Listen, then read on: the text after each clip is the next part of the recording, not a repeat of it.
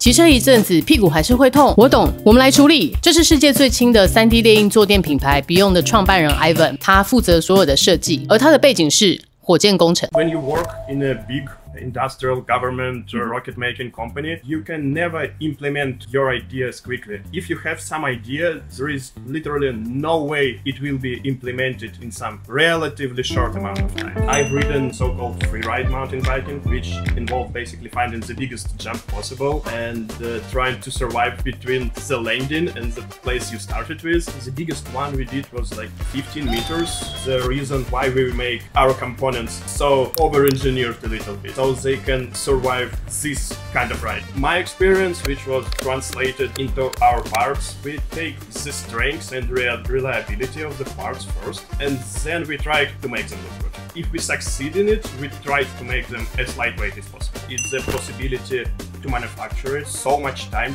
to produce by hand, so you just have to take into consideration the technological possibilities, so you accidentally don't make too expensive. First the strengths, then the design, and then the weight. Correct pronunciation is Bjorn. Bjorn. Yeah, it literally means bear.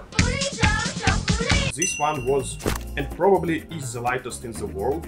It's hard to see, but it actually has 11 zones of different stiffness inside this 3D printed pad, usually overlooked.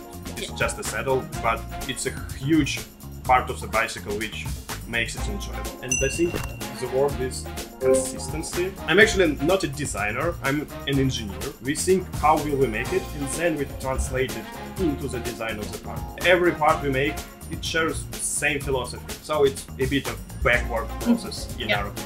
Our parts might be not the best in terms of design and fashion, but I hope they're the best in terms of engineering. We will launch a new model soon. And you just beat your whole product. Actually, it's the whole point of any competition, I guess. You compete with yourself. And is it like a race, cycling, running, or a design race? Because you always compete with something.